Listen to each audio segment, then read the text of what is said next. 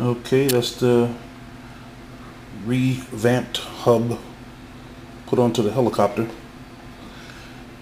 and we can hold it. Kind of hard to hold it steady and focus. Let's see.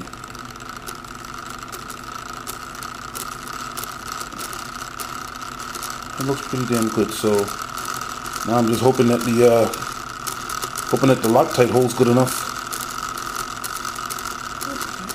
But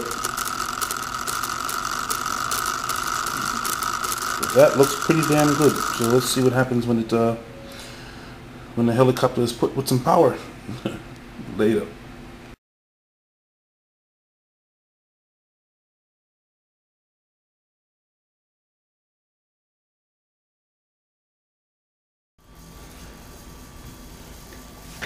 Oh, that's the modified hub, and let's see what it does.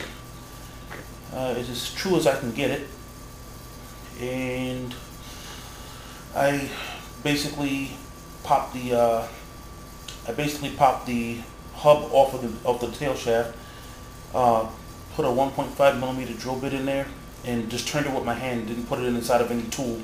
Turned it with my hand and take off just enough material which will allow me to reposition the hub to be 90 degrees, and then re-secured it with Loctite, with green Loctite. I cleaned it with acetone, and then put it back in there, let it sit over like 24 hours, and that's basically what it looks like. Let's see what happens.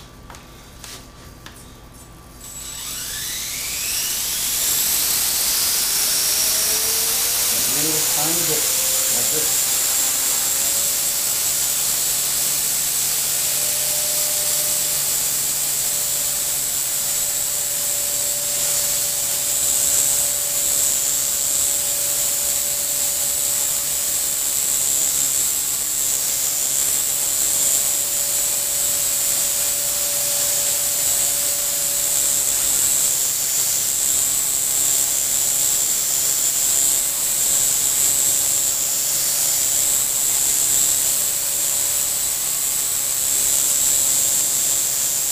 Still got a side to side, but that's playing the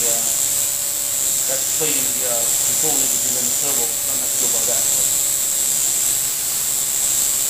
it's pretty damn smooth. And you pull it down slowly. A little tiny wiggle, and that was it.